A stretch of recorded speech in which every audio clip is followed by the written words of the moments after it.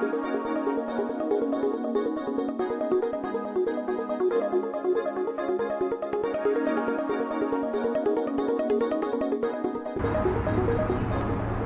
I'm Mark Fox and welcome to the TRIZ Fox video newsletter.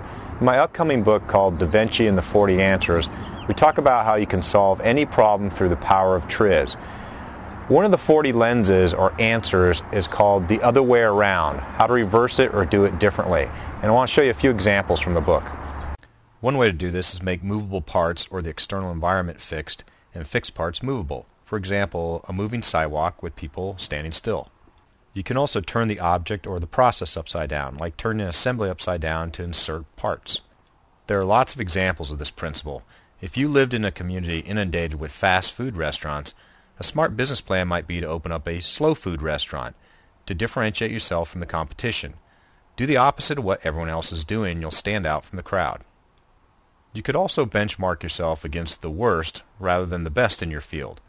Compare your business to the worst company in the industry and discover all the ways not to do things so that you don't end up doing them. Again, do the opposite. Kary Mullis won the 1993 Nobel Prize in Chemistry for his development of the polymerase chain reaction, or PCR.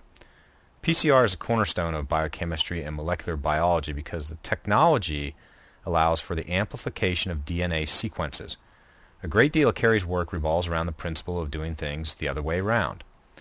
While everyone else in the world was trying to find the figurative needle in the haystack and chemically find and hold DNA, Kary decided to let the DNA replicate itself instead. Rather than looking for the needle in the haystack, Kary let the needle reproduce itself billions and billions of times so the DNA was easier to find and capture. By doing things the other way around, Dr. Mullis received the highest honors in his field. A few more quick examples. How about if you start writing your novel in the middle of the story? What about clock faces where the numbers go backwards, counterclockwise? Or how about a high-heel woman's shoe where the heel is horizontal off the front of the shoe instead of vertical off the heel? My friend Peter Nevlin recently applied this lens or answer other way around to an interesting experiment. Instead of standing on the side of the road begging for money, he thought, what if I gave money away? What would happen? All right, let's go. She didn't want any either. This lady's got a nice... Sure? You could use it to help somebody. She doesn't want any. This lady doesn't want any either. No, don't give me any free money. There's got to be a catch. This is crazy. Why? Well, because people stand out here on the corner and they're always begging for money, and I figured, what would happen if somebody stood on the corner and actually did something that people would make them feel nice, you know? Guys, couple dollars, free. There's no strings. I think I've given away a total of $2. Free money?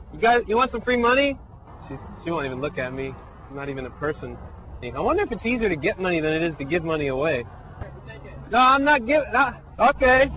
Hey, I got some food. Check it out. I try to give away stuff. People give me stuff instead. The light turns green, I'm going to keep it. Yeah, good. You want more? When the light turns green, we'll wait. We'll see what happens. Oh, it turned green. Have a great day. Have a great day. That's awesome. Bye. Now you might think all this playing around wouldn't lead to anything practical, but after Peter got thousands of downloads on YouTube in the first couple days of this video, it gave him a great business idea. He wants to go shoot a dozen of them, a series of them, where he gives money away at festivals or pays for somebody's groceries or actually compares and sees the difference between different age groups. And so he's looking for a sponsor to help him with that. I think this is a fantastic opportunity for a business to get a whole lot of impressions for very little money.